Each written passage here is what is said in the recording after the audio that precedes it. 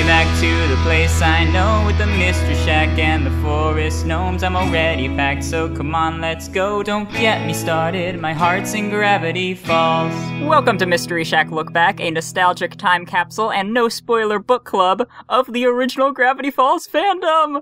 We are your curators. I'm Ella. I'm Charlie. Why do you sound so much more excited than usual? I don't know. Maybe I accidentally ingested caffeine today, Charlie. Wait, did you? Well, I mean, apparently it's possible. Oh, wait, no.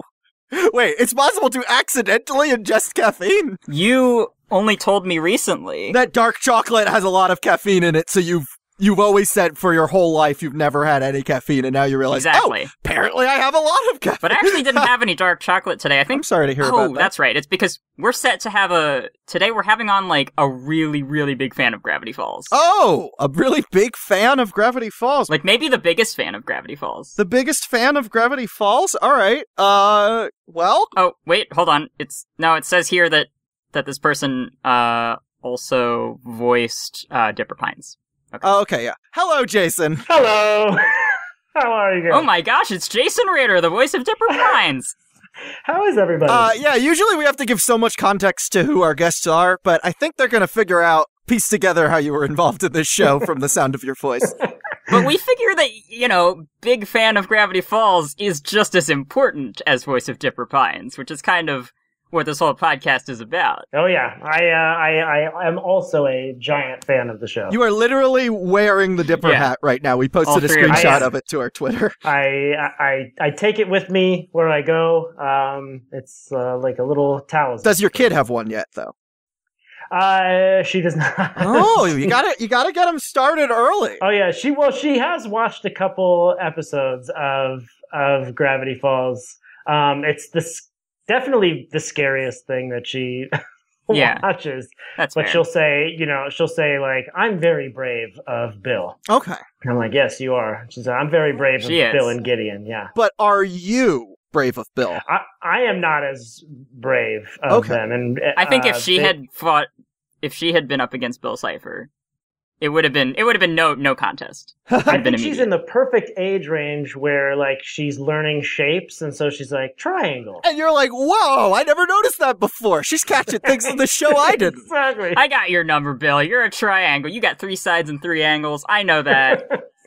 You're an equilateral. He is equilateral. I've noticed that about him. So I guess the first question is, how did you book the audition for Gravity Falls? I just like anything else. I sent in a couple tapes, and then we did a.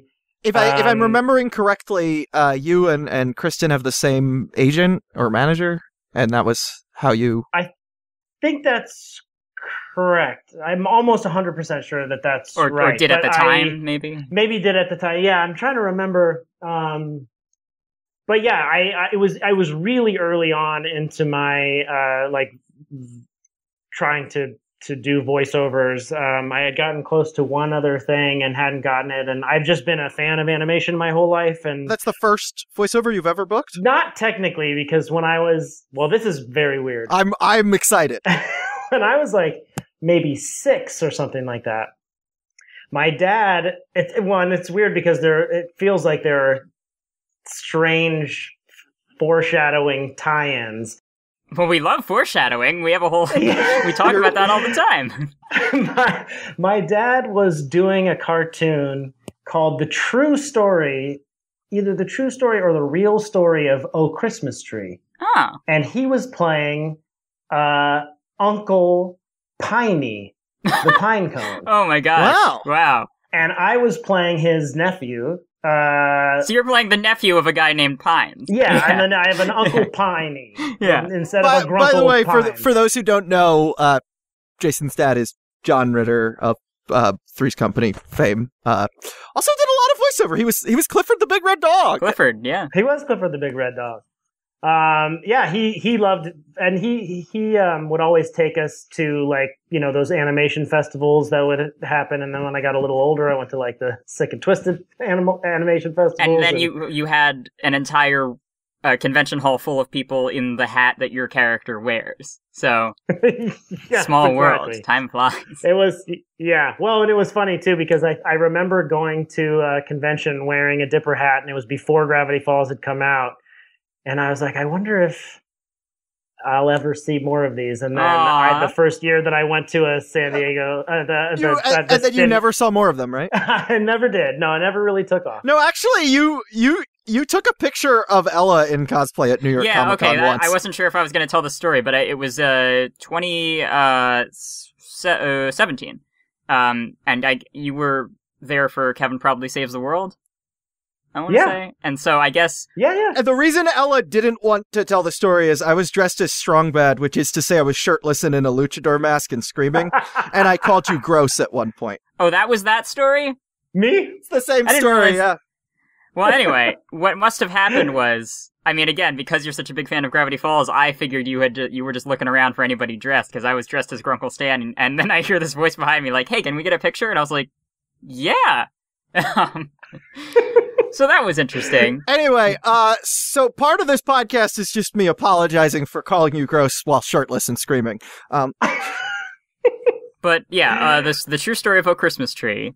You were... Oh, yeah. So anyway, I had done that, but it just is bizarre that like, when it comes to like that, it's all about pine trees. Did the character have a name, or was it just like the nephew? My character was Little Acorn. Little Acorn? And I was a little magic acorn, yeah. And it was way before my voice had changed, even though it feels like it's still in the process of it. So it's like, my voice was so high, it's still not the deepest ever, but... Uncle Piney? What do you want now? Do you think it's true that King Winter's castle is guarded by fierce polar bears? Who told you that? Little gossip. She was just trying to scare you. She said they could swallow a gnome whole. And then you rolled up to Disney TVA and were like, I got this. I was Little Acorn. I was Little Acorn. Let me do this. Do you know who I am? I'm Little Acorn. I don't know if you've ever seen Freddy vs. Jason, but I am not the Jason in question, but I was there. No, was in it. I was there. Yeah. I survived. So that begun your history with fighting dream demons. Yeah, that was my the Freddy vs. Jason was the first time I fought a dream demon. You never forget your first. You never do. You've been voice acting since then. Frozen 2, yeah. Yes, Frozen 2, and I just have had a couple other things. A Netflix show called Captain Fall, and a little thing on Amphibia that hasn't aired yet. But that was really fun. Are you under NDA? Do I have to edit that out? No, that was on Wikipedia. That's that was an out. I made sure. Okay, I got really worried for a second that you were going to get us in trouble. I've come on your podcast to sabotage. I mean, we're probably, if the mouse finds us, we're already in trouble. So that was your on-ramp to being involved with the show professionally, but what about in a fandom sense? When was the on-ramp to that? When I first started, I was really excited to just be on a Disney show, kids show. I kind of thought it was. I didn't really have a sense. I knew it was funny, and I knew it was spooky, and I knew it was, I knew that I liked it and that I had fun, but I didn't know that there was like a huge mystery until like a little bit into it. And then I started to really get into it. According to the commentaries, it was when someone pointed out to you that Blendin appears in the background in the first couple of episodes. That was exactly it. Because then I started to realize that, I think in a lot of these shows where there's a mystery, it's very exciting when you get the sense that the person taking you on this journey has a plan, and they're not just like throwing in random stuff to, because they're trying to figure it lost. Did your sides just have Dipper's lines with context to them, or did you receive like a full script when you recorded? No, I got the whole script, but Alex was constantly through the whole thing putting in little things in the animation here and there, or I didn't know about the words in the background for the second season until I could not crack the code. Oh, the Visionaire, yeah. At the end of the first episode of the second season, I was like, what's going on? What got you onto the ciphers? The ciphers I got on pretty quick. As soon as I saw that there was a thing at the end of the show, I started to just kind of figure it out. I do cryptograms and stuff like that, so I didn't realize it seems like part of why you're cast, you have such a Dipper-like way of approaching, Yeah, if there's a puzzle, I want to know what the answer is. Yeah. But I didn't realize that the 3 letters back was backwards in the opening credits until later. I just sort of realized that it was. I mean, that helped a lot instead of just doing regular old substitution. I mean, but so initially you just like brute forced it. You were like plugging in. Yeah, like is this letter is the most used? Is it an E or R or S or T or all that stuff? That's really interesting.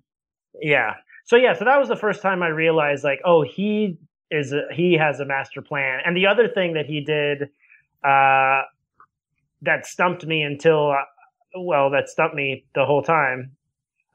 Was in the Blended episode where you see the Mystery Shack, and he's just said the biggest secret of Gravity Falls is in this shot, and I scoured that for hours, and I couldn't. I was like looking at the lines. Didn't you said like he printed it out? Is that right? Yeah. So I could look at it, and I really.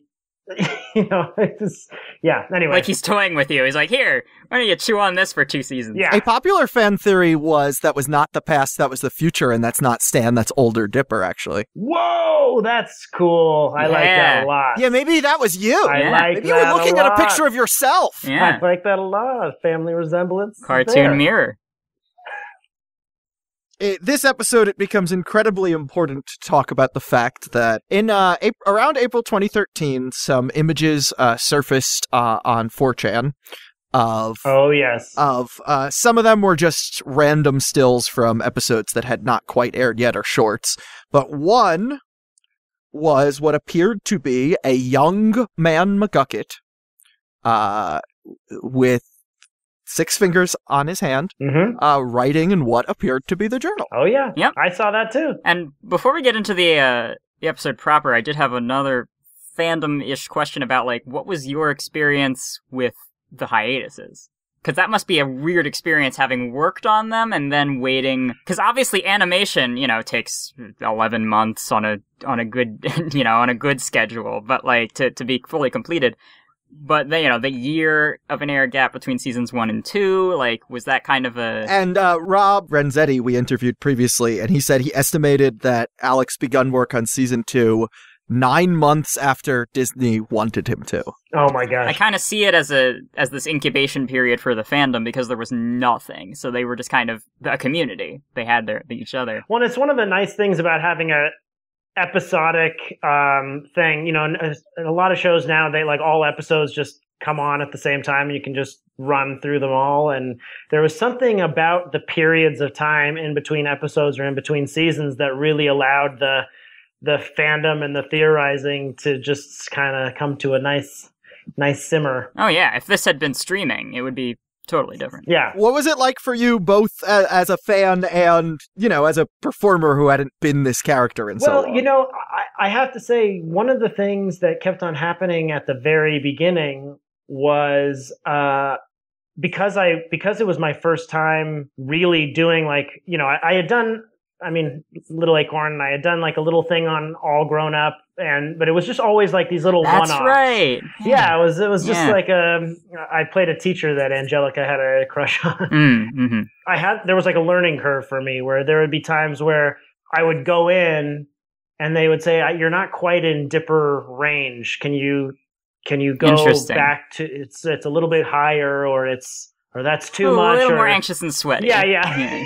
Yeah, exactly. Is it really possible to be too anxious and sweaty? Like, is there ever too much Dipper? Are they ever, dial back the Dipper? that can happen. Yeah, there were a couple of times. Interesting. Okay. I went too deep into my own knowledge of being anxious and sweaty, and they went, that's... You definitely, from my observance as someone who has been voice acting online and a few, freelance things here and there, came into your own in it, and you sound much more comfortable doing it in season 2.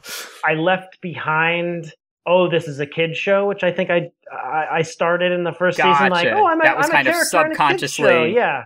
It's scary and it's spooky and it's funny, but... You were like, Little Acorn is gone, Angelica Pickles is not here, this is about nightmares.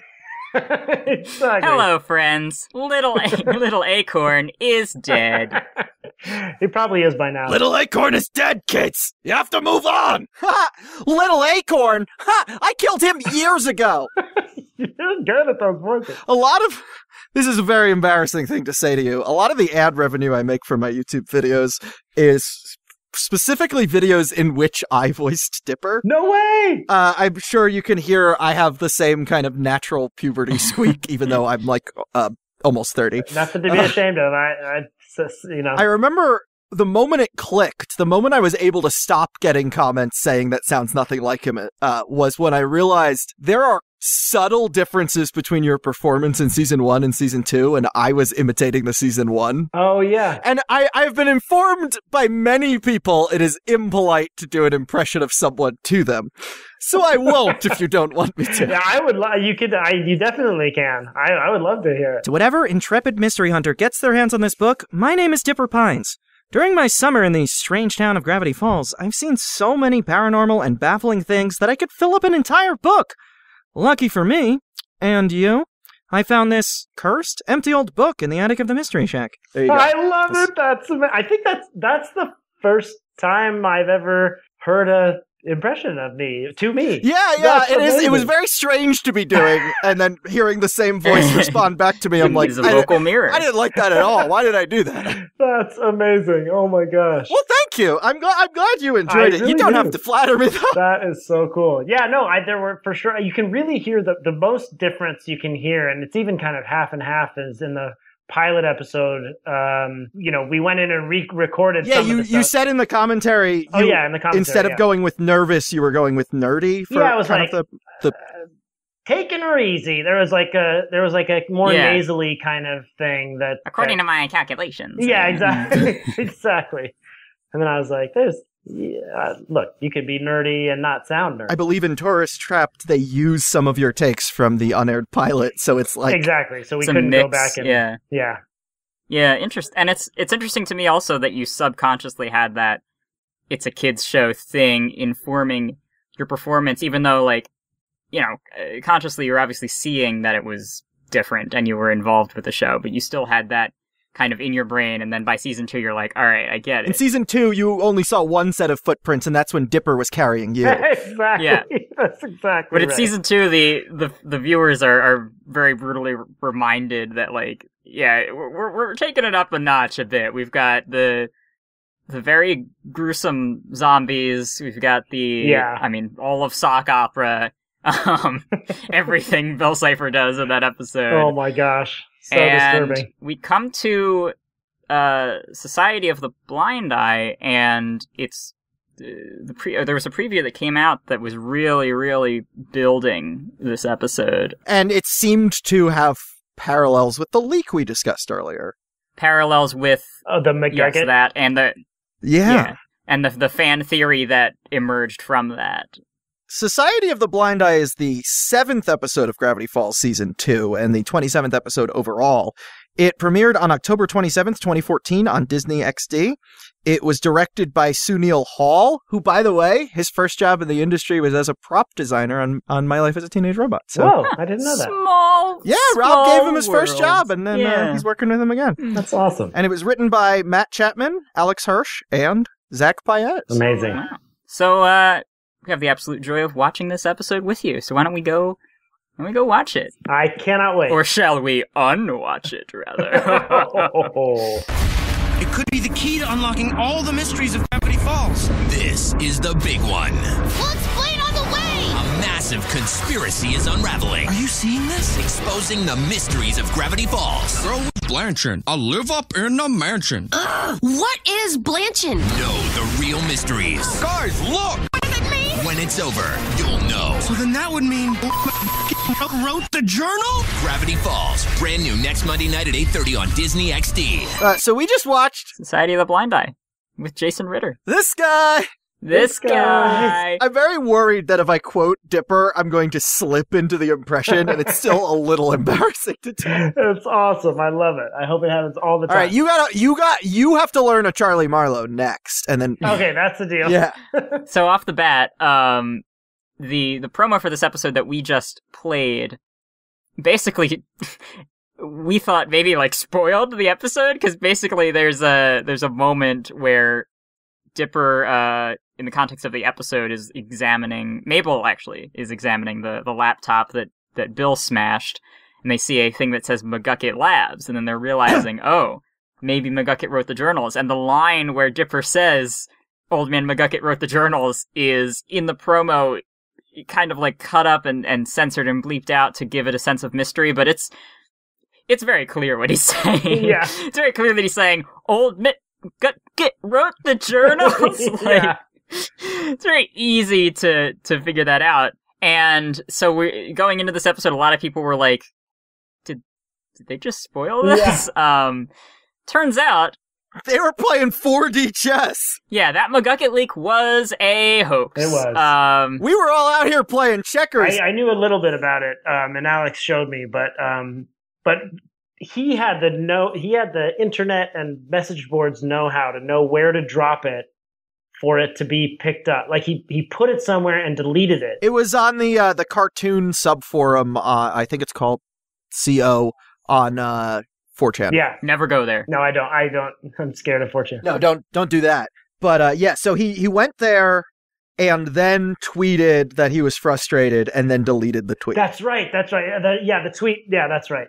And he, not long after this, tweeted, I'll link it in the description of this episode, tweeted the kind of like, the picture of the leak was this close-up of a TV at the office. And we now see a picture that is zoomed out with Alex with the most crap-eating grin on his face, pointing finger guns at the screen. And the text is, step 1, make hoax. 2, upload to 4chan. 3, post angry tweet about leak. 4, delete tweet. 5, let internet do rest. Yes. The top reply on this tweet is at Alex Hirsch. You are a terrible person. Yeah, so I recall what the story was when Alex had noticed some fans starting to get close to figuring out the identity of the author. Yeah. Well, should we say that? We have offered 100 theories here, from Waddles to Manly Dan. I am comfortable with it. Franz was canon. We talked about that. Yeah. The golf ball. Property of F. Franz, the Lilliputian, of course. But, no, so there were some subsection of the fans that were starting to get a little close to kind of piecing some of it together, and they realized they had no red herring. They had clues to the actual solution, but nothing else to throw people off their trail. So there was like an emergency meeting, and he called all the writers together, and they discussed, how to handle this moving forward. And I think Alex often gets 100% credit for this leak because he's in the picture and he's the one that actually went on 4chan. But it sounds, from what I can gather, that it was a group effort from the writer's room. Joe Pitt did the drawing, I believe. It does. Yeah, okay. That makes sense. It looks like a Joe Pitt. The image was sketched initially by Alex and fully drawn and finished by Joe Pitt. It's so amazing that it was all to preserve the mystery. It wasn't like an episode. It was just extra work for everybody. But they all were game to do it. And so, Jason, you were mentioning that you thought about the Gobblewonker as something that McGucket was proven to have constructed by himself. Yeah, I thought when I first saw that episode, I thought it was sort of random, and I thought it was kind of funny, and I was thinking of it. I was thinking of it as a cartoon where, the coyote falls off the cliff and then he's fine again the next day. Like there's no sort of through line. There's a flexible reality. Yes, exactly. Yeah. So when it got to this episode and I realized that he was a brilliant scientist, and it made it even sadder that, you get his whole story. You get that he had this future, he had this life, and then he got derailed. Massive revelation. It's incredibly sad. Yeah, we watch a man's life fall apart before our eyes in this episode. Season 2, in all, I think, overall has this trend of turning quote-unquote joke characters into real characters, more serious characters, more genuine characters. We saw it a little with Pacifica and Gulf War. Yeah, she exactly. Kind of gets fleshed out into a person rather than a bleach blonde. Valley Girl stereotype. It has the side effect, though, of making everything else really sad in hindsight. Feral, this idea of McGucket as like this feral, possum-like creature is now just depressing. Like, it used to be really funny. I know, and it's like he. It's like this guy has a doctorate. Yeah. And now he's like, he built that robot because that destroyed half of the city. Because someone wouldn't hang out. Yeah, with exactly. So it's still like all that information is still in there, and just the idea that his brain is so far specifically gone that his son wouldn't hang out. I with know. him. Well, and that his son is around. He still lives in the dump. His son. Mm-hmm. Yeah, it's. I guess depressing. This is a depressing show. It is kind of all there from his first appearance. There is a hint of sadness, although in that episode it's the cherry on top is just, I'm gonna build a death ray, like he's still a cartoon. When I was going through season 1, I thought absolutely the Gobblewonker robot was to establish McGucket as a scientist. I think so. Like, I thought now in hindsight, but no, it wasn't. Oh, they had no idea of doing the McGucket red herring at that point. They didn't know why they gave him a cast. They didn't know why they gave him a cast. They didn't know why they made him good at building robots. They found this as they went. The cast trial by fire. The cast element is brilliant because he's always had that on his arm, and so it's like, did he lose the sixth finger in some kind of robot accident? Did he intentionally cut it off to preserve his identity? Exactly. For those who are just listening to the podcast and haven't seen the show in like 10 years, hi, Kyle. But also, the eventual reveal is that he was the author's assistant. Mm-hmm. Yeah. And insult to injury on the leaked picture. At the top of the image, the episode code in the A1Z26 cipher translates to ALX. Oh, wow. Just basically like, yep, this was me, this was us. Although I would make the argument that, again, the whole purpose of this podcast is that this fandom is an irreplaceable experience. We're trying to document, preserve it, give people who weren't there a sense of what it was like. And I think having experienced this leak arguably enhances the experience of the episode because they were making it with this red herring in mind, and we see the characters experience the red herring in real time, in a way. Like, we have that same, like, literally, like, Jason was just literally doing the corkboard thing, too. Yeah. Like Dipper, with, like, he is connecting the dots literally with all of the cast, and the name Fiddleford is one of the only F names. Yeah. Property of F, yeah. And the fact that Fiddleford's name is only said at one point in the entire series up until this point, and it's in a post-credits joke bit where he eats a giant check. Oh, yeah. Yeah. To know that Property of F was alluding to Fiddleford, you would have to remember the scene from Little Dipper during the credits where he eats a check, and sometimes if you were watching this on TV, you might not see the credits bits. You might just tune out before then. You might or sometimes they would like mute them and start playing the next show in the programming. Oh yeah, they'd minimize them kind of in the screen, and yeah. So it is, I think, as disheartening as it was at the time, because some of us were like, did the entire show just get spoiled by this leak? Yeah. But it really turned out to make experiencing this episode better and deeper and like more of a wow, like, because at the end it's like, okay, you weren't the author, but you worked with him. Still feels like a win. Still feels like it's a big piece of the puzzle. I mean, even to know that laptop. I think it's the biggest piece of the puzzle we have received in the entire show thus far. Yeah, because we have a direct connection to the author. He can't remember, but he knows who the author is somewhere deep in there. Who wrote the journal is a question posited in episode 1. This is episode 27 when we finally get a clue. Exactly. Yeah. A much more significant clue. Like, we've had a decently steady streak. In the bunker, we got some clues in there, and here we just get this big dump of revelations, not only about McGucket, but about the machine in the basement of the Mystery Shack. And the whole town, all of the townspeople as well, because, the titular Society of the Blind Eye was a huge, like, that's been teased since, actually, Jason, do you know where we first, learned about them? Was it in the end cards? Was it that was the it was in the end cards of what? Like the end cards of each episode, there was like 6 different. Not the shorts. Oh, the shorts. That's what it was. Yeah, that's right. So yes, that's when we first saw the symbol, but the first time we saw the word Blind Eye was in the end credits cryptogram of the season 1 finale, Gideon Rises. Oh, that's right. Gideon Rises was 2013. This was 2014, nearly a year later where we get the payoff. Finally finding out what the Blind Eye is. Amazing. Well, over a year later. Yeah. And it works really cohesively, like you said, Jason, because as much as, they didn't necessarily have everything planned out from the outset 100%, but they made everything fit in a way that doesn't feel like a retcon. You know, it feels like it could have been planned all along. Well, and it's also nice because it's like kind of one of those things where you start to think there's a merman living in the pool. There are these manitars out in the woods. Yeah.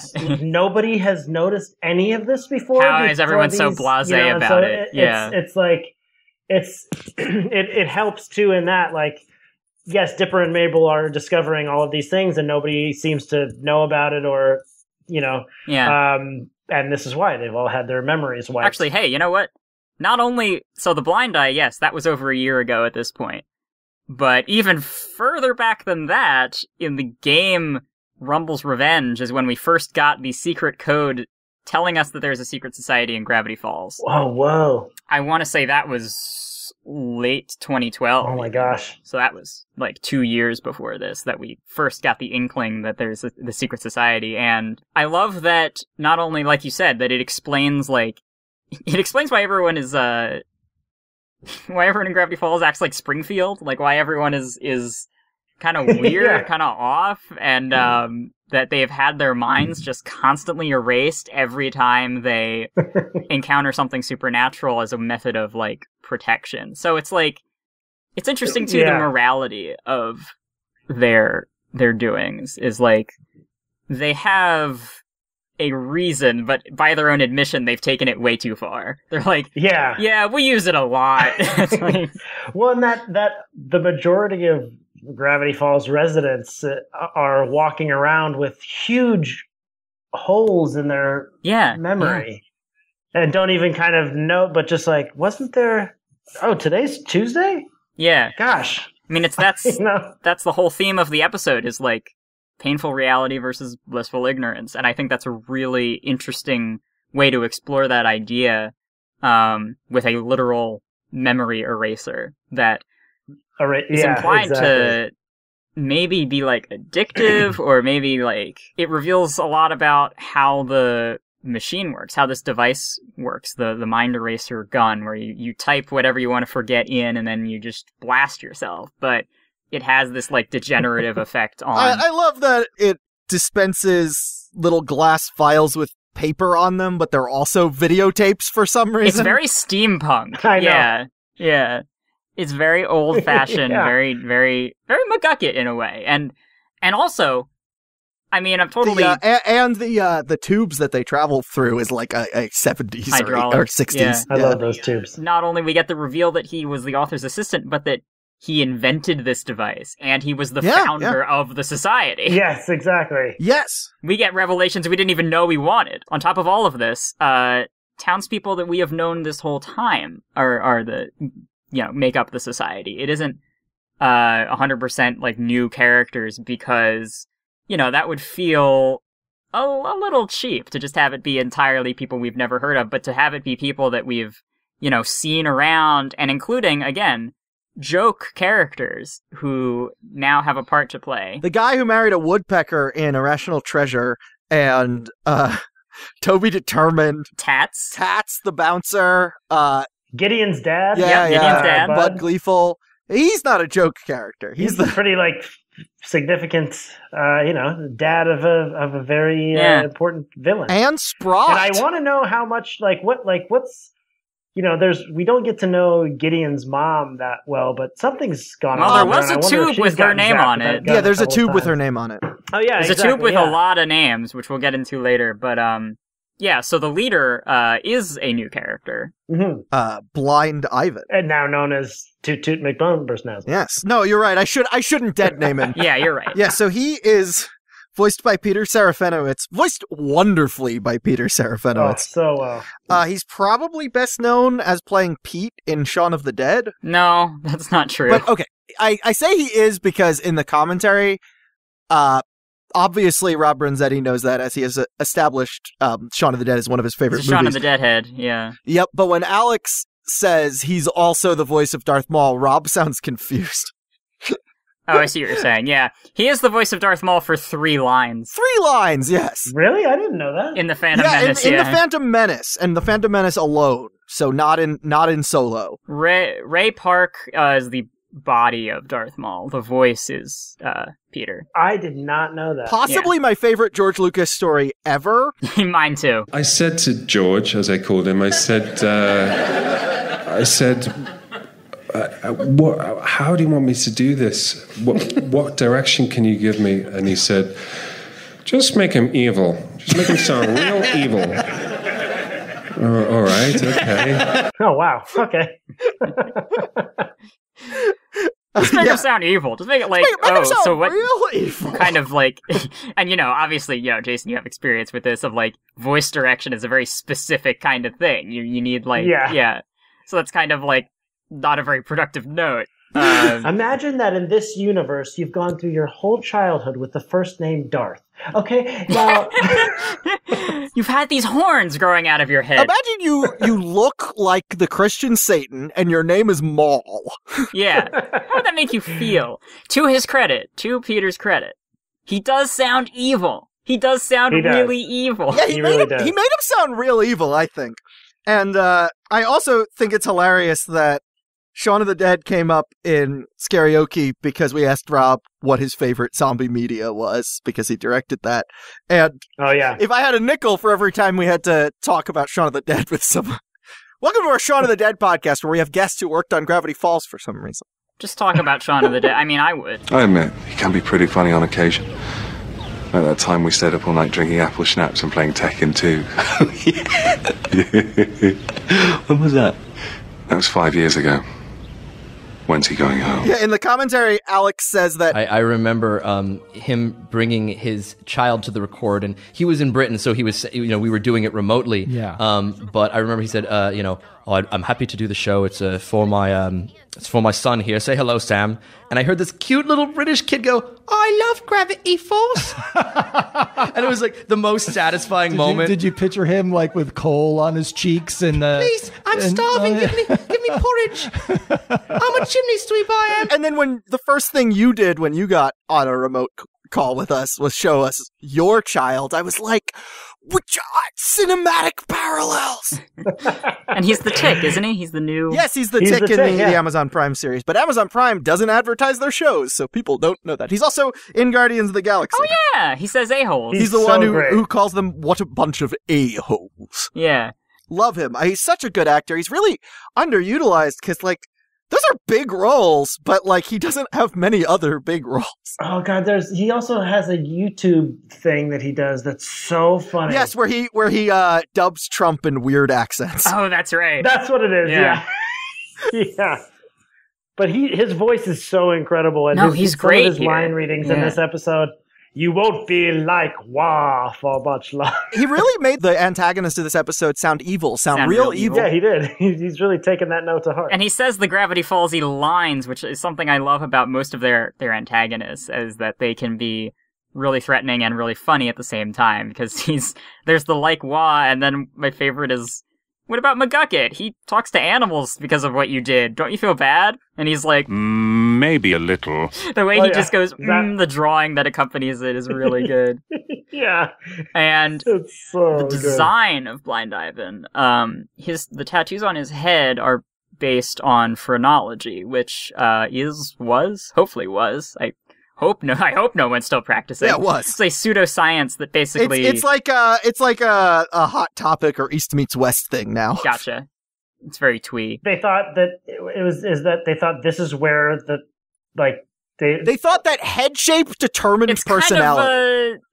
Kind of it's like the humors of the blood. It's like, yes. Yes, but it's the proportion. So there's a part of your forehead that Like my forehead looks, judging by this picture, slightly bigger than your guys. Are you talking about I don't know, is that what this is? Yes, that's what phrenology is the belief that the proportions that make up your head determine the aspects of your personality and understanding of the world. Oh, I always thought that it was like how, you know how like there's the pictures of like cows and it's like pork, or like not pork. Yeah, it's divided up into sections. So it's like, this is the part of your brain that thinks about sex. Or... That would be good too. If I got a prime cut of like creative or whatever. Right. Yeah, I think it is both like the surface of the brain and also the... And it's also completely made up. It is. I mean, yeah, you wrote pseudoscience here. It was something that real scientists believed at one point because they were just taking shots in the dark. Brain's complicated. Exactly. It's that trend of like I said with the humors, it's like, yes, this biological thing clearly has some sort of impact on your moral character. I love your old-timey doctor voice, Ella. That should be your next animation. Yes. As you can see with this caliper that I had. A lot of calipers. There were a lot of calipers. What happened to caliper? Can we bring back calipers? Can we bring back calipers, but not in like a racist way? You know, I don't want to get too deep into this with a guest that I don't know very well, but talking about McGucket and his... his downturn and his, over-reliance on the memory erasing device, etc. There's this fantastic comic that I'm going to link that does have spoilers for the show as well as for the Journal 3 that released, which you're supposed to read after the whole show. So, yeah, major spoilers there, but it does connect to the episode in that it draws a parallel with obsessive compulsive disorder, which is something I've experienced, and McGucket's, he has these things that he can't stop thinking about, whatever he saw, which is another thing that is revealed, that something terrible happened something traumatic. With the machine, yeah. and he cannot stop thinking about it. Yeah. And, how OCD tends to work is that you have an obsession that you can't stop thinking about it, and so you need to do a compulsion to keep the thought at bay. And the compulsion in this comic is labeled as the memory eraser. Which I think is why this episode is so depressing for us.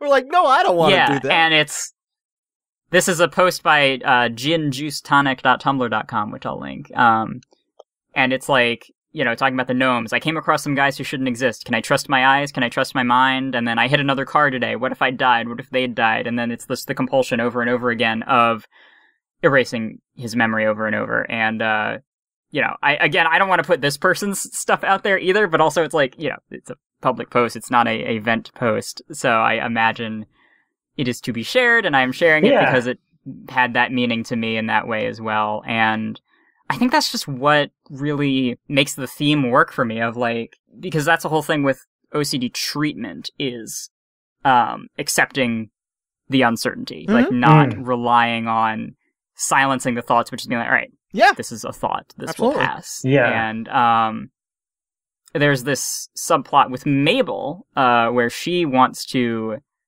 it's set off by the update on Mermando. Yeah. Dear Mabel, so far so good. It is with a heavy heart, so far so good, that I must inform you, I'm getting married! And there it is. In order to prevent an undersea civil war, arranged wedding, Queen of the Manatees! And she's so beautiful! Did you ever, I'm sure you've been asked this before, did you ever record directly with Kristen? Like maybe 2 or 3 times. And there was one time where we got to, it was with Thurup. It was Kristen and Thurup and I for Hand That Rocks the Mabel. Kristen was in New York and I was in Los Angeles when we started. And then she came to LA and I went to New York. So it was very rare that we were all in the same place. Then she moved for Last Man on Earth, right? Yes, exactly, yeah. It was Tyler, the cute biker, that got her to record in person with you. Yeah. Yeah, there you go. Get it. Get it. Get him. It's too bad he wasn't one of the society. He would never. He's a good boy. No, he doesn't. Yeah, that's right. He likes remembering things. He likes remembering seeing Manly Dan beat stuff up. Yeah. It was so exciting to like see all the incredible people who came on and did like a voice on the show. I mean, And there's a lot of Jennifer Coolidge in this episode too, and she was just so great. And some of her line readings. You a big Legally Blonde fan? I was a huge fan of hers from the Groundlings. Oh, yeah. My friends and I would go see their shows, and she just was always so brilliant. Did you ever take any Groundlings classes? I never did. You could have fooled me. Oh, well, thank you very much. I took UCB classes. Oh, cool. So we're arch nemesis. No, I also went to UCB shows. Okay. I thought you were about to. I thought this was like a West Side Story thing was about to happen. Yeah. yeah. The Groundlings and the Upright Citizens Brigade. And let's throw Second City in the mix. Let's make it a three-way turf war. Exactly. Oh, no. Exactly. All right. Well, so as I mentioned, my entire experience of getting into media production, of understanding what happens behind the scenes, was the commentaries on the Homestar Runner DVDs. And Matt Chapman, who created that web series that Alex Hirsch watched in college, voices Mermando and voices like half of the Blind Eye members when they're robed here. Yeah, and wrote like an early draft of this episode, and Unsee You Later comes from that. So it's like, I got into this show because I was... Do you think McSucket is also from that? Might be. Feels like something Strong Bad would say. Oh god, Homestar Runner is so good. Mabel is very sad because Mermando's getting married to the gorgeous. I know, I love Queen that. of the Manatees. She's so beautiful. It's so sweet. She's just the best character. Because it's genuine, yeah. Yeah, she's not. Yeah, she's like happy for him, but dealing with her own broken heart. And she's a little jealous at first. Of course. Look at her. How can she compete? No, with I her? just meant the she's so beautiful thing isn't like No, it wasn't sarcastic. No. Yeah, she's no, Mabel believed she's it. happy for him. She's happy for them. But it's painful because she loved him. Same with what I feel was... I mean, it was out of character for Seuss, but it was very in character for Wendy and Mabel when he insults Lazy Susan's mascara and they jump on him immediately. I think she looks beautiful! And he's just, touched a nerve. Yeah. Wendy ends up... We have kind of a bonding with Wendy and Mabel as she love is that moment. Yeah. depressed over all of the failed summer romances she's experienced, and again, painful reality, blissful ignorance. She is very tempted to erase her own mind, and it's like, how would you learn? You would get stuck in a cycle, like McGucket does, and Wendy is actually stressed 24/7.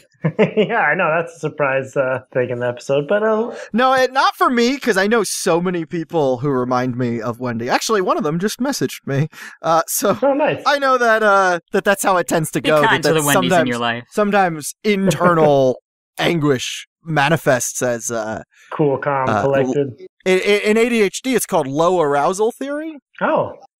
Which is the idea that if your brain is constantly active, your body slows down to compensate for it, and that's why a lot of people with my condition get considered lazy. Oh, whoa! And it makes sense that what we've seen of Manly Dan around the house and the Wendy's brothers, they accidentally crushed a building with a tree. Yeah, which seemed to be like their shed or a cabin. Manly Dan is too big for his own house. And keeps breaking the structural integrity of the house. Yeah, exactly. Put that wall there. So, it's nice to, like with Into the Bunker, it's nice to see Wendy on an adventure with the group. And this is one of our first times of Wendy Mabel bonding.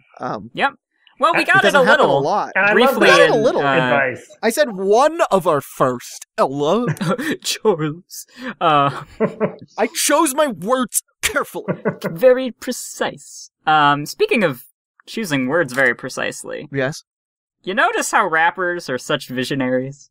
So yes, Ella flew to California to go to the D23 Expo, waited in line. I had a very important question for Alex Hirsch. Waited in line? How long was that line? Okay, well, yeah, I will relate it to your experience from the previous episode of getting the Dipper and Mabel's Guide book signed, because I was one of the first to get there because it didn't seem like it was very advertised. I had to kind of dig up to be like, are you sure that this is like... As opposed to the Goofy movie thing, which everyone knew about the second it was announced. Yes. Yeah, because that was like the 20th anniversary of the Goofy movie that year. I love that movie. We all love that movie. It's a great Let's movie. just stop this and do a bonus Hey, you wanna podcast watch about a Goofy movie? Yeah. They've been laughing since I can't remember. But they're not gonna laugh anymore. Do you need a break from modern living? Do you long to shed your weary load? Oh, so good. So, Straight Blanchin' by Lil Big Dog is the featured rap in this episode that Seuss loves. It's the song of the summer. Am I blanching, girl, we blanching. I live up in a mansion. Am I blanching, girl, we blanching. I live up in a mansion. Wendy hates it because Blanchin', she doesn't understand what Blanchin' is. And you didn't either, so you got on an airplane! It was the biggest unsolved mystery of Gravity Falls. Bigger than any of these other weak mysteries. To solve this mystery, you boarded an aeroplane! Yes. A flying vehicle arrived on the other side of the country. Near the Pacific Ocean. You waited in line, and then what? Okay, actually... Yes, context. It's throughout the convention. This was like the Saturday or the Sunday. Jason's on the edge of his seat. I want to know. It's a big mystery for me too. There was this set up little like a stage. It was it might have been the same one that they did when you did that commercial for the Journal. Oh, okay. They had like this little set that was like the Mystery Shack. I think it's the same. It looks the same in the video you sent me. Yeah, so it was there all weekend, and we kept walking by it, and I was like, you know, I got pictures in front of it. It was like nobody there. It wasn't like blocked off or anything. So we were just like, okay, this is just here. Interesting.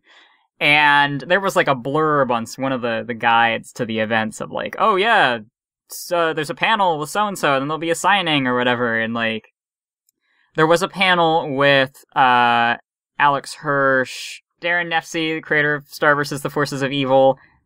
I want to say Craig McCracken was there. Somebody was there talking about Wander Over Yonder. It would be weird if it wasn't Craig. Just some guy. I don't know. But I feel like I would have freaked out more if it was Craig McCracken. And then there was someone talking about Pickle and Peanut, I believe. That was a show at the time. This was, I want to say, after that panel. Maybe not directly, but one way or another, I was there like maybe an hour before there was anything supposed to go on, because I didn't know where Alex was going to be. But I knew that if there was going to be a signing, I knew where it would be. It would be at that place that looked like the Mystery Shack. So I bolted there, and I was one of the first there, and then there were other people. You know, there were maybe 3 other people at a time after a few minutes, and we just started talking about Gravity Falls. We played Heads Up while we waited. That was when that was a thing. You know, Heads Up. Yep, I love that game. Played the app game while we waited in line. Oh, I thought you were talking about Heads Up 7. Yeah, I was like, too, but you're talking about the phone on your head. Oh, not this one. Yeah, we played that for a bit while we waited. We kind of, we just chatted about Gravity Falls. I think they might have been also in cosplay or had their Dipper hats, because I was in cosplay. I was in Dipper cosplay. Now wait, I've only seen the video from first person perspective, and the whole time you're talking to Alex in your Seuss voice.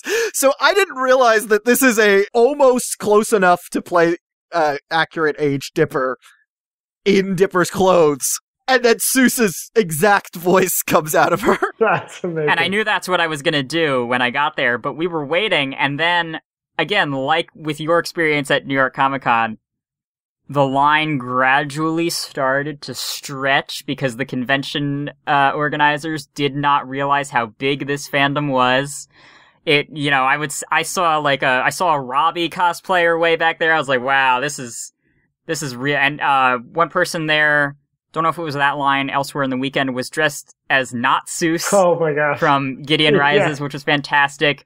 There was a Melody there. Nice. I live for really niche cosplays. Me too. There was a Grunkle Stan with Waddles in the Huggy Wuvy tummy bundle carrier.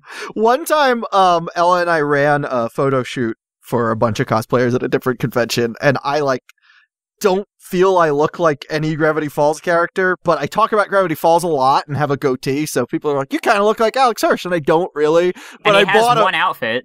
I bought a flannel shirt for me and Ella's photo shoot. That's all you need. The red and black flannel.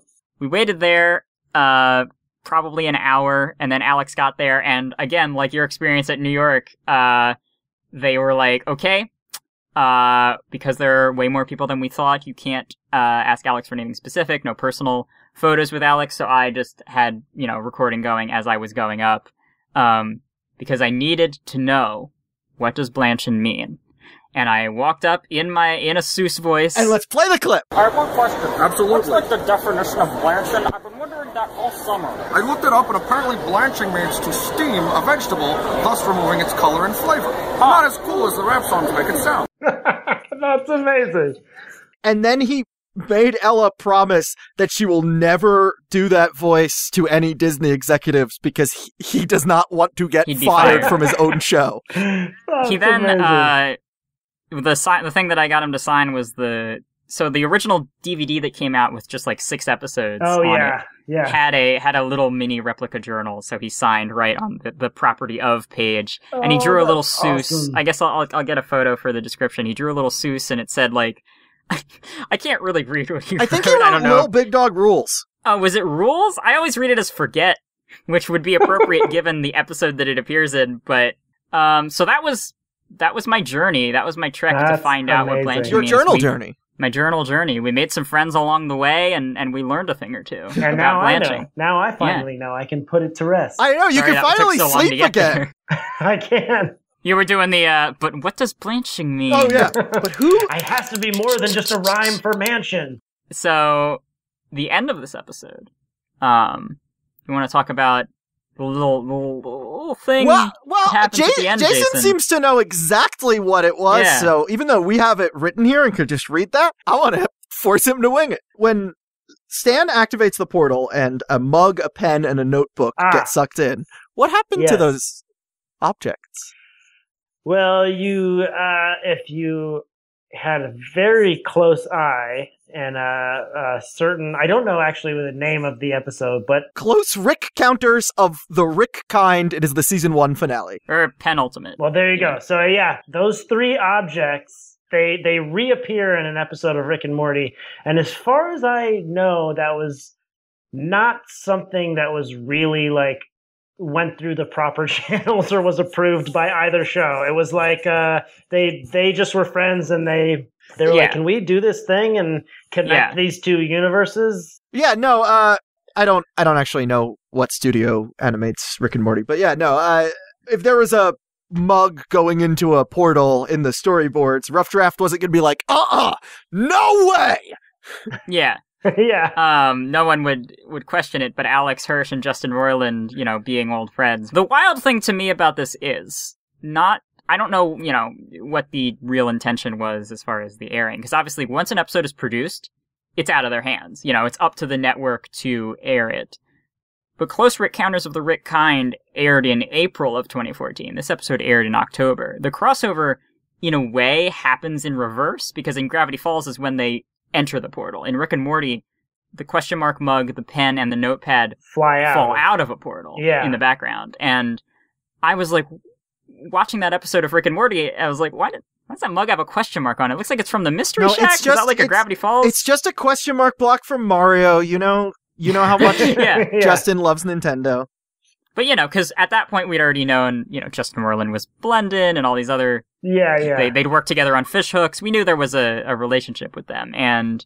Apparently, the reason Jackie Buscarino was considered for Pacifica is because Alex listened to Justin Roiland's podcast that she was a co-host on. Oh, no way! I didn't know that. That's amazing. But yeah, I was like, what is that? And I didn't really think anything of it, but then, when this happened, I was like, holy crap. Okay, got it, okay. That's amazing. So that you actually you clocked it in Rick and Morty. You were like, what was that? I don't know if I clocked it. I was just like, that's interesting. So there are mugs that look like that are like in the background art of the gift shop sometimes.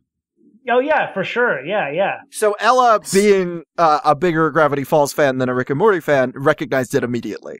That's amazing. So I was just like, oh, okay, there were people who were thinking deeper on it than I was, because I was, again, not really that into thinking Rick and Morty. Deeper or thinking dipper? I was thinking pretty dipper. We checked back in on that machine in the basement of the Mystery Shack at the end of this episode, which we haven't seen it since Scarioki. And Stan talks about it getting stronger. Yeah, you're right. We hadn't seen it since Scarioki. You know what? I missed it, but my aim is getting better. Stan's aim is getting better too. I mean, that stuff went right into Rick and Morty. Yeah, exactly. I know. If he had gotten the angle slightly wrong, who knows what show would have been straight into Adventure Time. I guess it also does further prove that it is indeed a portal because it goes through. Yes. You know, it passes out of another portal. Because we weren't really sure. McGucket just calls it a machine. Yeah. They allude to it being a portal in cryptograms. Cryptograms, right. But not directly. It's a portal. Every day it's getting stronger. I would go as far as to say this is a triumph. I'm making a note right here. Oh, nope, your notebook's gone. Oh. And your pen, and your mug. And my pen. Presumably all the coffee that was in it as well. It's gone. So. Oh no, Stan drank that hours ago and was just still carrying it. He's disgusting. Yeah. Got his spittle just didn't in know it. where to put it down. Yeah. Well, there's a lot of important technology in there that he doesn't really understand. Yeah. That is a very exciting ending. I was, anytime they started to like go back into the main, into something they'd introduced or the. So you knew about that scene because you see the whole script. I see the whole script, and I knew that that more was coming. I still didn't know what he was up to. I still didn't know anything. But I was just happy that like we were getting to see what was behind the vending machine that we saw in episode 1. What did you think was behind the vending machine? I had no idea. I mean, Me I neither. really just had no idea. It was like, what is he doing? Is this? It seemed high tech. So it wasn't like a bookcase, like, oh, it's a secret room where he just goes to like have some quiet time. It was like he's doing something back there. Be careful though, guys, because there are some zoning restrictions about where we can and can't talk about fan theories. Oh, that's right. Jason, we have a designated hallway. Yeah. No, landlord rules, city restrictions. Yeah, so we actually have a hall of conspiracies where it is safe and appropriate to talk about these sort of things. Okay. So why don't we go into that segment? Yeah, will you follow us? Yes. Let's go to the Hall of Conspiracies. Ladies and gentlemen, right this way to the Hall of Conspiracy.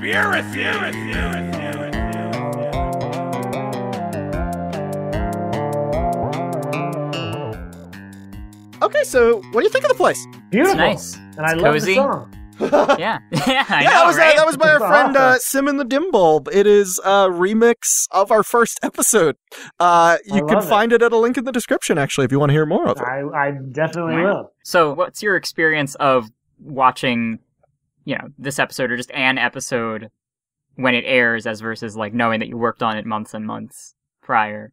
It's kind of the best. It's sort of my favorite thing about animation. When I do something that's live action or something, I watch it and I go, oh yeah, I remember that. I remember being there. I remember seeing that. Maybe there physical was muscle some memory. Elephant. Yeah, exactly. Whereas doing a voiceover, you like go into a booth. It's a very lonely thing. And then it's not lonely. There are other people around, not in the same room, but observing you through glass. Yeah, like an animal at a zoo. Like an animal at a zoo. But you sort of you put your voice in this little bubble and send it out into the world, and then it has its own complete adventure that you weren't a part of. Oh yeah, we used to do a lot of improv videos together, and sometimes people will just quote me to me, and I'll be like, I know my phrasing enough to know that that's probably something I said. I'm always like, did I say when that? or why would I have said something like that? Yeah. It's really, it's amazing. Well, and at the end of, every recording there is a time where you have to go like, the effort noises, all those things. And then effort noises and walla. Yeah, exactly. And so and also to hear the other people and to see what it's all about. And then, especially this with the mystery, like there are visual clues that either I didn't pick up when I was reading through because it's just like a stage direction. I remember that Alex it was put either a lot stage of direction that or into just didn't exist until the boarding process. Exactly, and so visual it was joke or so something. exciting, and I remember just in the period of time when they would air, getting ready, on the night that they were gonna Yeah, it's always an event television. It really was, and then like going on Twitter and seeing what people were saying, and seeing who solved it first, and trying to like not spoil before I cracked the code, because I like doing that until at the beginning of this season, where I really was like, what's happening? Very difficult. I don't know this is nothing like I've ever heard of before. During season 2, I had a tradition just to make it feel even more like an event. I am constantly craving pizza. I'm from New Jersey; it's normal. Or I'm from the New York City, New Jersey border. But I made it so I would only ever eat pizza when watching a new Gravity Falls episode. Nice. Interesting. That's good. Pavlovian response. Yeah. We do that. We have certain foods that we like, or certain restaurants that we'll order from on a specific show night. Nice. Yeah. That's fun. So, here in the Hall of Conspiracies, we have some listener mail. We have an email with a theory. Charlie, would you like to read on this theory? Because technically it was meant for our sock opera episode, but since it talks about the machine and we revisit Stan's machine here, it feels fitting. So this is from one of our server admins, Friendly Local Geek. It says, Friendly Local Geek here with something you could do during your sock opera episode. Oops. Now that you guys are getting close to starting season 2. I also go by Andy Royd on TV Tropes, and I distinctly remember posting on the Wild Mass guessing page after sock opera aired, Bill Cipher wants to use the power of Stan's machine to turn Gravity Falls, and perhaps the rest of the world, into a world of chaos. Something is drawing supernatural weirdness to the Gravity Falls area, and the machine in Grunkle Stan's basement is tapping into that source for whatever reason. Bill plans to hijack the machine and turn up the strange happenings even further.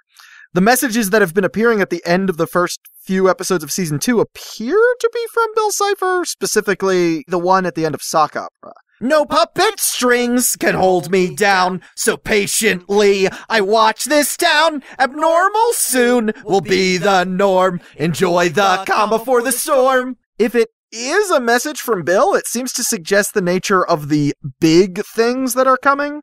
He wants to increase the levels of weirdness in Gravity Falls, or spread them further. Why would he do this? Perhaps Bill believes stirring up strangeness in the mortal world will increase his own influence as a dream demon, or perhaps he's just doing it because he thinks it would be funny. Good theory. That's very interesting, yeah. I mean, I think one of the scariest things about Bill is what is his purpose? What does he want? Yeah. Just what's the deal with Bill Cipher? What's the deal? Like, is it just? We don't know much. We don't know much at this point. It doesn't seem to be even power as much as it is chaos. I mean, it is power, but I mean that the thing. Well, that's in a later episode. I thought the thing was referenced in the Shapeshifter episode, but bumps. Yes, I do love that movie, and I love the Shapeshifter and the Into the Bunker episode. But it just seems like Bill. He just wants to. He's just one of those guys. He's one of those guys at the concerts who's just going around punching people in the face. It's a good theory. What does Bill want with these people, with Gravity Falls in particular? He's influenced people all through time. Why?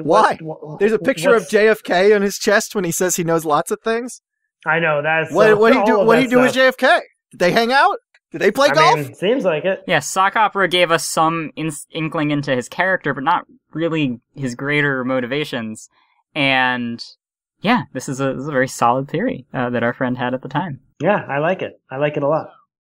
Jason, you pointed out as we were watching that the agents from Scarioki, Powers and Trigger are spotted again when Wendy throws the CD out of Seuss's truck window. It's really quick. It's probably the hardest of, at least that I can remember. Golf there are some Golf where, War we have not found anyone find until this year. Yeah, because they're super tiny in the background. And they're very there simplified models. They just look like golfers, and one of them has a mustache and one doesn't. Yeah. They look like gingerbread men. But this one is this one is like a frame or two long. It's and so fast. Something I thought about, because I know, thinking about talking with you about your introduction to the fandom being blended, being hidden in the first 3 episodes, realizing that this is just sort of another parallel or an escalation that season 2 does on top of season 1. We talked about episode 1 of season 1 has a zombie fake out, and episode 1 of season 2 has real zombies, and kind of the Lilliputians, the golf balls capturing Pacifica, and there's a golf cart chase is kind of paralleling the gnomes, and it's these escalations and parallels that I'm realizing the agents is kind of like, okay, remember when you were sleuthing around for Blendin hidden in episodes? Do that again, more often, harder, and also more important, because it's building up to them doing something about the Pines family, because they're spying on them. I think also it serves another purpose, which is to say, scour the backgrounds anyway, because you're going to need a code word to solve the cryptograms at the end of each episode. This show it's fantastic at training your brain to look for things in ways that you don't even necessarily, like, even for people who aren't necessarily like us. Yeah, I was about to say, training your brain to look at everything actually sounds unhealthy for OCD and ADHD. but you know what's true is that it actually at a certain point, my fandom of the show took over my ability to initially enjoy episodes. Like, I couldn't just watch. Interesting. I was already, like, especially in the beginning of this one, I remember pausing when I would see the court bulletin board or whatever, and just being like, so you're like, you're missing the jokes in favor of them. And TV shows are supposed to be consumed for fun, Jason. I know. I remembered that afterwards. So. Whenever we watch an episode on the DVD that Charlie will screen share with me, putting in their computer. Every time they pause, we have to remember, like, oh yeah, this isn't streaming. This is on a physical disc, and every time you pause, you're like destroying the disc. Every time I pause or go back and press play again, the DVD sounds a little crunchier when I press play again. Oh gosh. But yeah, it's like the way that they are very subconscious about, like, okay, this is important, but we're not going to telegraph that it's important, is like, even for people who aren't as painstaking as we are naturally about puzzles and stuff, even for someone who started out more casual, I guess, which arguably you did, but I guess what I'm saying is for people whose brains don't operate like that around puzzles, they could be turned over. For the Mabels of the world like me. Right. I think they could be turned into something of a dipper. Yes, exactly. I think Jason has already pieced together that we have Ella and I, respectively, have very similar energies. The Dipper and Mabel energy. Yeah, I scream about half of the things I say. I understand this. I know it, and I'm comfortable with it. Yeah. Do either of you do escape rooms? Yeah, we love escape rooms. Well, we used to. I know, we used to, back when it was safe. Yeah, no, we don't like touching things that other people have touched anymore. That used to be our thing. We're not into it anymore.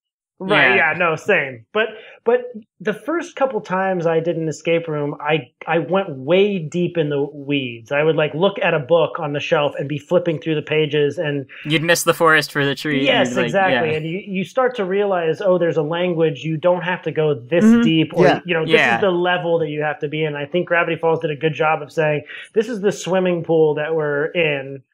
You're making it way harder for yourself by looking at every... Beyond escape rooms, those, before they existed in the meat space, those are based on point-and-click adventure games. That's how I started too. What was your poison, Jason? Submachine, okay. I think. But there were also, I'd go on some sites and just, it would be like the point-and-click of the day. I feel like probably video game creators like just trying stuff out and putting it on a site. I am irrevocably obsessed with Monkey Island personally. Monkey! Oh yes, yeah, of course. Back in the day, Monkey Island. So I mean, I always grew up with video games and stuff like that. But you did laugh when I made a Zelda puzzle solving noise while we were watching it. I did. I got that as well. No, I remember you were the world's foremost street passer in the 3DS days. I was. I really. I still have my 3DSs, and now I no longer bring them out because it's just too sad. They just street pass. Zero street passes. Desolate. And they street pass with each other, and so that green light lights up, and I'm like, "Is it somebody else?" And it's just me going like, "Hey, is anybody out there?" I think my. I still love you, Danky Kang from New York. Yeah. So, Charlie, would you like to read the next? Okay. At the end credits, when Stan said, "No one's gonna get in my way," it closed in on a picture of Mabel and Dipper. I think this may foreshadow that Dipper and Mabel will stop what Stan is doing. Thoughts? And that was by a deleted user on the Gravity Falls subreddit, whose name is lost to the sands of time. But wow. The reply is by a user named Blackfire2013, who says, right? I thought that maybe it closed in on the picture because he wanted to build the portal, because he, in a weird distant relative kind of way, wants to try to bond with the twins, or he did it because he wants to show Dipper that the thing he is obsessed with is very dangerous, and he should find a new hobby. He does talk about, in Scarioki, that Dipper's stubbornness is maybe going to get them into trouble. It's amazing what people pick up on. And would you like to read the next one, Jason? I was about to say, yeah. Okay, 90L 7 years ago said, "Just want to point out a little detail that someone might have missed in the middle of all these huge reveals. Take a closer look at the schematics behind young McGucket in the memory file. They seem to hint that the portal's instability and failure rate grows exponentially the longer it stays active." Whoa! See, and somewhere 90L is freaking out because Dipper Pines just read a comment they made 7 years ago. Yeah, exactly. Well, that's interesting because I noticed that, you can recognize the shape of the portal in some of the things, but I never thought about I want to go back and see that little thing. But I do remember vaguely the instability and going up. I never correlated the two things. That's so cool. And then we, connecting that to every day it's getting stronger, and now it is pulling things toward it. Like, yeah, it's dangerous. Something's gonna happen. Yeah. Oh boy. So the user named, I believe it's Gloud, 7 years ago as well. Or Gloudy. Yeah, Gloudy. Good old Gloudy. Has anyone noticed there was a name on one of the tubes that we haven't encountered before? Jeffrey Canuck. I've searched and found no reference of this man, which is true. Googling it only gives you the Gravity Falls bit. Right. And his tube was in the altar, along with McGucket and Preston Northwest's tubes, so he must pose some significance. Could this be the name of the author? Jason, did you ever notice Jeffrey Canuck? The first time I heard that name was yesterday, I think, when I looked through the Gravity Falls Wikipedia. Interesting. Oh my gosh, you prepared. You prepped. I did, because I couldn't remember. Podcast guest. Yo, if there are any other podcasters out here listening. You. It was. Yeah, and Book I wanted Jason. to see. Thank you very much. And it doesn't ring a bell, and I didn't have time to do more research on it, or but it's not an accidental name. No one just pulled a bunch of letters out of a hat, so it has to be something. Canuck is a slang word for Canadian, but other than that, I got. But nothing. this one has two N's, I believe, right? Oh, okay. Yeah, two N's. Okay, I don't know that I've ever seen Canuck spelled out. Okay.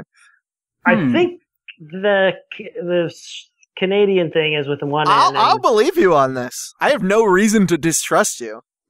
But it could be that someone named Jeffrey was from Canada. It would really not be out of left field for this show to, like we said, they established McGucket's full name in a credits gag. So I would not put it past the show to establish an important character this way. No, this could be one of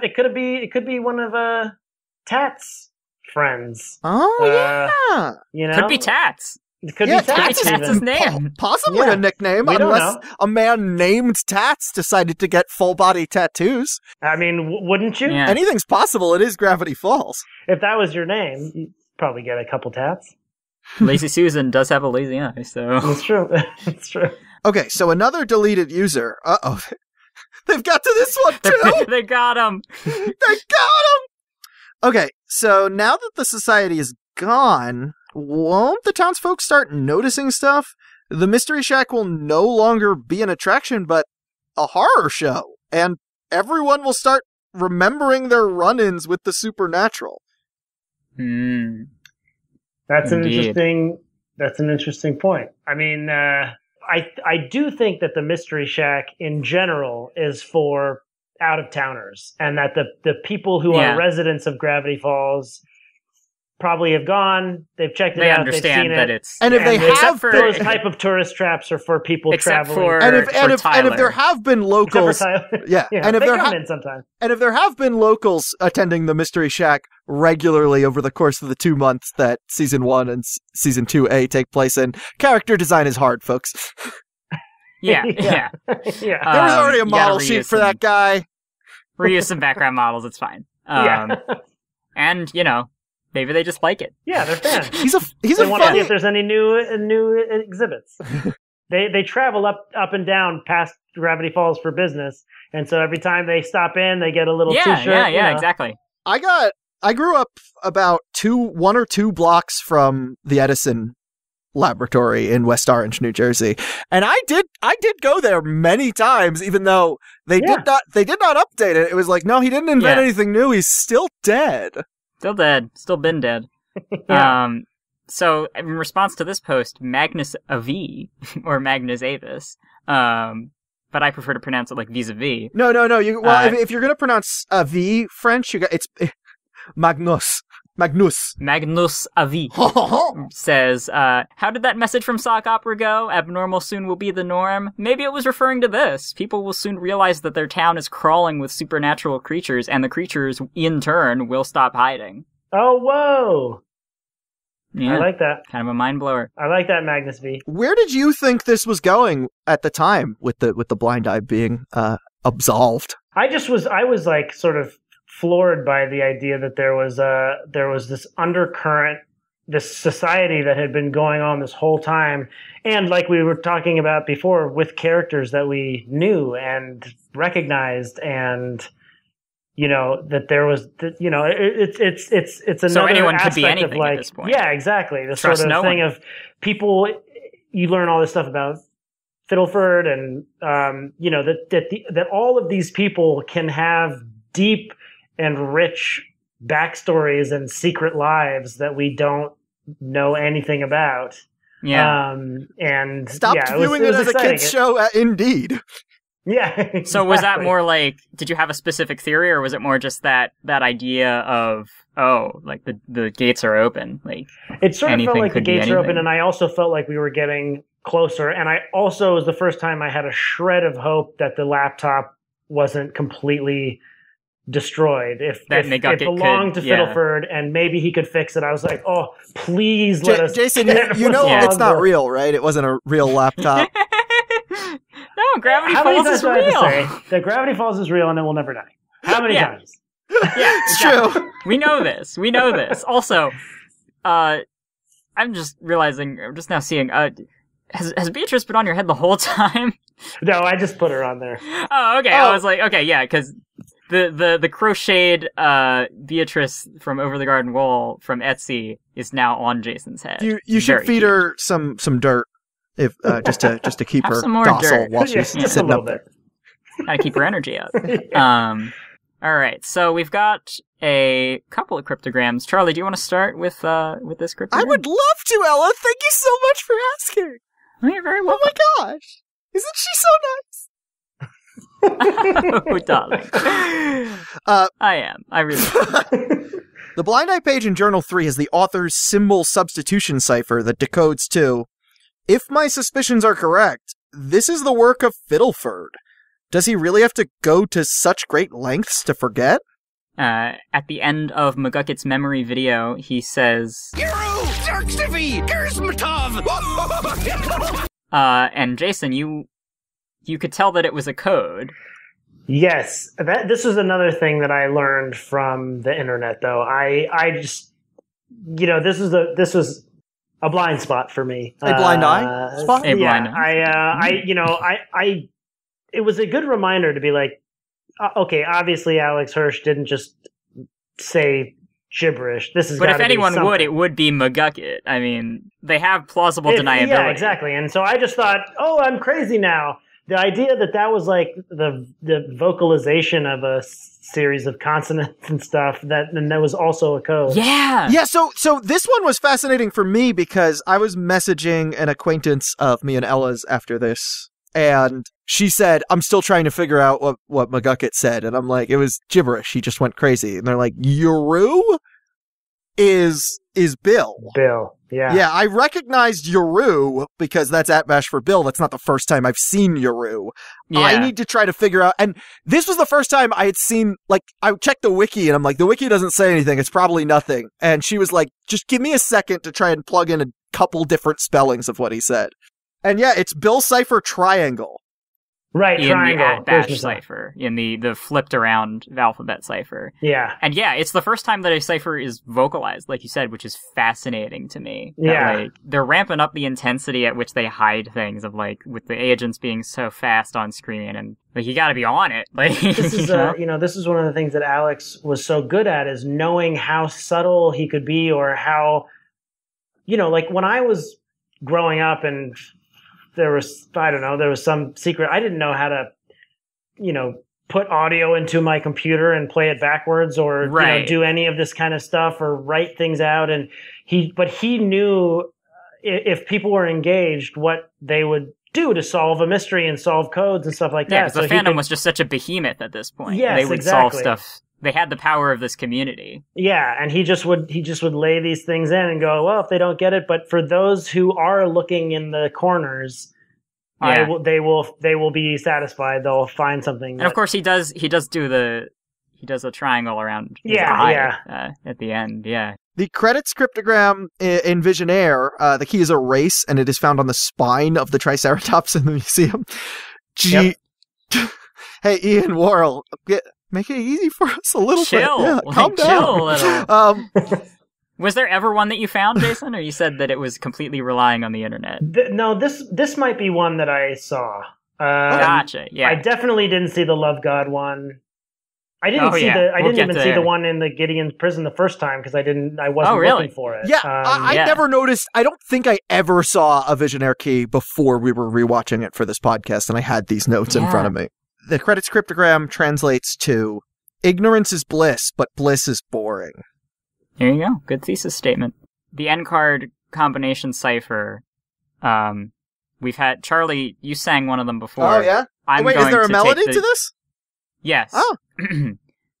The cipher on the end card, I believe, should be pronounced Gideon's tantrums and misspelled tattoos, Chandra's rejection, society's views, a fear of witches, a life of regret. These are the things that they try to forget. When we did sock opera, you had never realized that the cryptogram was supposed to be sung to the tune of Pinocchio. I never realized that this was The Sound of Music. Oh my goodness. Yeah. At least that's my view of it. And amazing. That's fantastic. We were talking earlier, I think maybe as we were watching the episode, about like, what are all these members, like, why are they there? And this seems to hint at each member's reasons. We've got Gideon's tantrums for Bud Gleeful, misspelled tattoos for the Tats bodyguard, Chandra's rejections for Toby, society's views, presumably for the woodpecker guy. Yeah, people judging. Fear of witches, the farmer Sprott. Oh, yeah. Are you a witch? Well, light up the... Round up... Time to storm a mob. Life of regret, McGucket. So it's really sad. It's really sad. Well, I think one of the things we were talking about during the episode is like, that the addictive power of... The power of being able to erase your trauma or something, or it's even really something a little bit bad. To just like, it would be very tempting. It's a very human desire. Your trauma or an annoying catchy song. Yeah, whatever. Same thing. There's a whole spectrum of like what you could maybe use that. Well, and maybe the first thing you would use it for is something obviously awful that you just is torturing you. And then you'd start to take it for granted. And then you'd start to take it for granted. And just be like, saw something I'd rather not. And then you become McGucket. Yeah, exactly. Every little thing becomes something that you can just blip. Yeah, and it's a very human thing. With Gideon's tantrums, back to Little Dipper, like when Gideon throws a tantrum, like the mom obviously is, really, really trying to hide her fear, but Bud is just pretty chill. Like he's just kind of vibing. I could buy and sell you, old man. Fair enough. He can erase it all as soon as he gets out of there. Whereas poor Mrs. Gleeful maybe doesn't get as many zaps as she would want. Yeah. Right. It's like she doesn't know. She's like, wait, you have a device that can make me forget about this? Yeah. I could do something other than vacuum. Forget about our terrible demon son? Yeah. So, Jason, I'm also an avid viewer of Kevin Probably Saves the World and Another Period. So I had a question for you. Do you ever intend to play a role that doesn't have a twin sister? Yes, I do at some point. But I went through a heavy twin phase. I really did. You got typecasted. I got typecast as the type of guy who would have a twin. You got typecasted as the male version of the female lead. Yes, exactly. Doesn't Ryder also have a twin sister? Or not twin, but sister. And so tell us about the twin you inevitably will have in Raising Dion, then.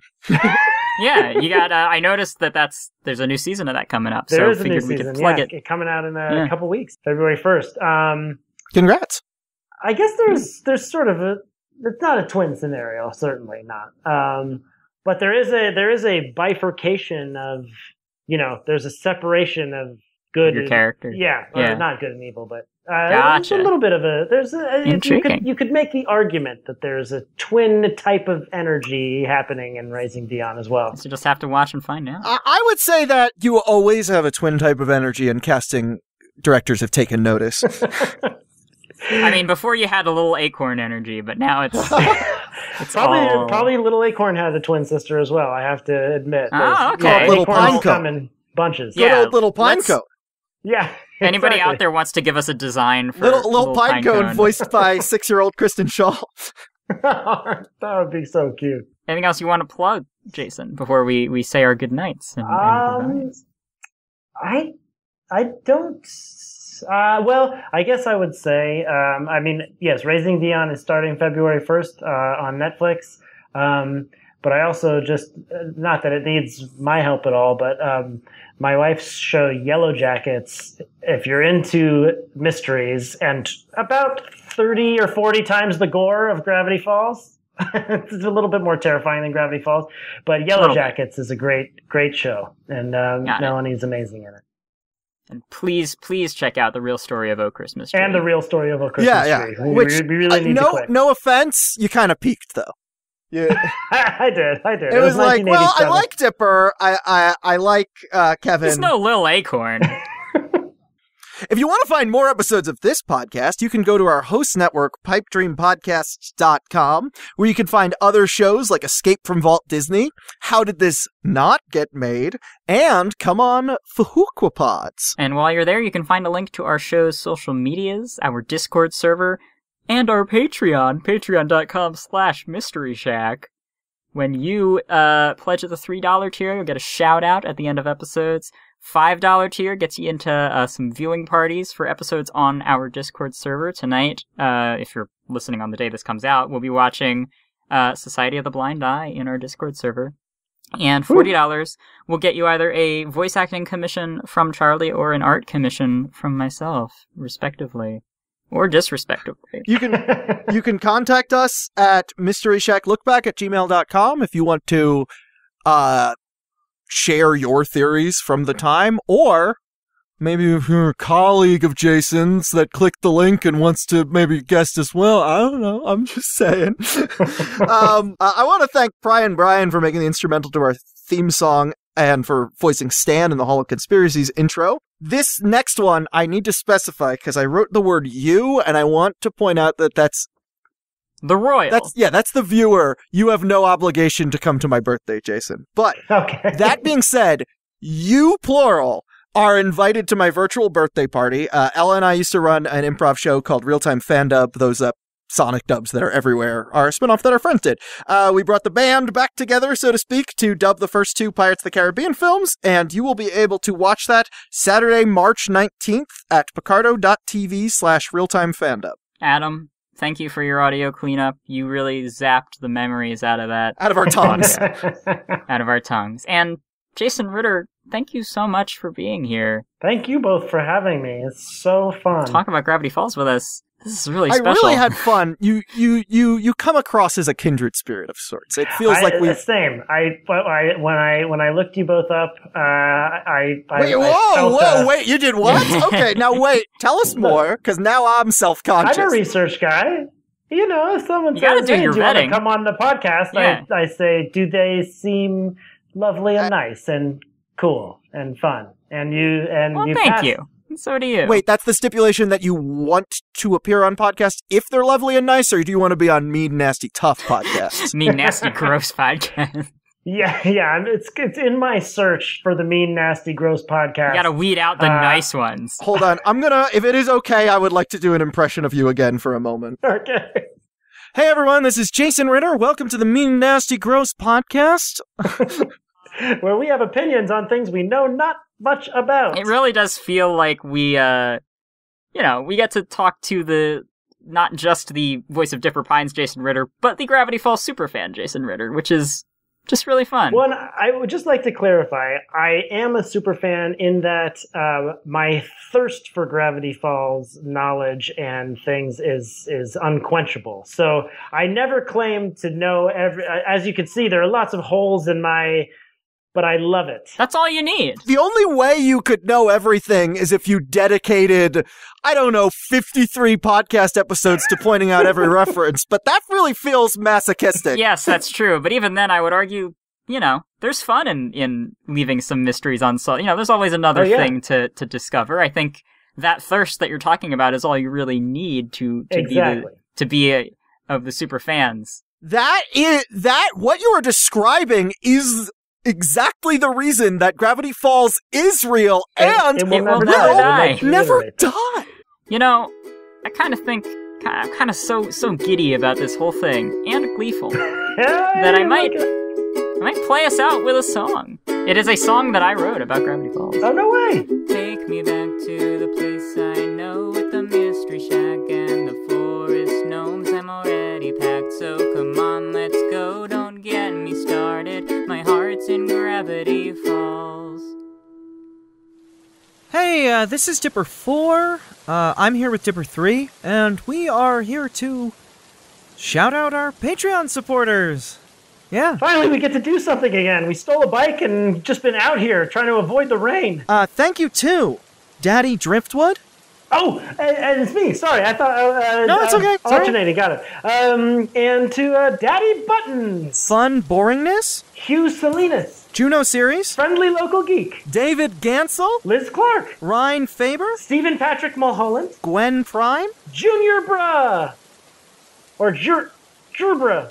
Junior Bruh. No, I think you got it. And, Oliver Pluto. What are we gonna do with all this money, Dipper 3? I don't know, Dipper 4.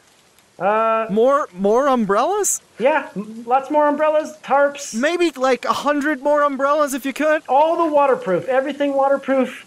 Rains a lot more than we expected. Can we laminate ourselves? Was that ever an option? I think that's a good option if we can find a place. Help two paper-based guys in the woods just being guys at patreon.com/mysteryshack.